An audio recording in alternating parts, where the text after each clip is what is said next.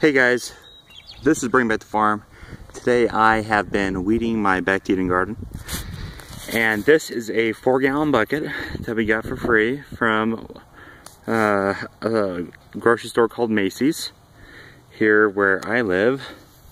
And we like to store food in these kind of buckets, but right now I'm using this to collect my weeds. And I have weeded most of my garden, and it's only filled up one of these buckets, whereas my neighbors, they'll weed their garden and they'll do just the same amount of area that I've done, and they will fill up garbage cans worth of weeds. So let me kind of show you what I've done. This is my back to Eden garden. This is about half of it, and that's all the weeds that I got from it. And I've weeded through my beans and my potatoes and my onions and my radishes and my beets, and I only pulled 4-gallon bucket worth of weeds. I mean, that alone is worth it.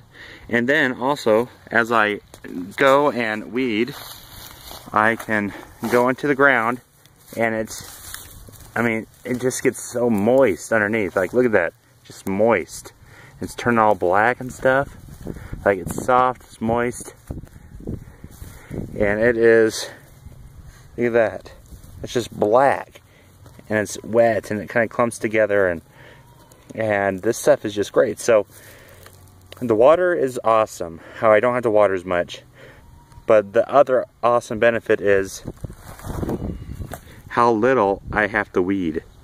And so I just wanted to kind of share that with you guys, to give you guys some perspective on my back to Eden garden, and hopefully you guys can see the same results in your garden. So thanks for watching, but I just wanted to give you guys a little update.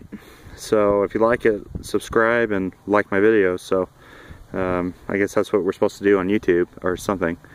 And anyways, but I'll talk to you later. Thanks a lot.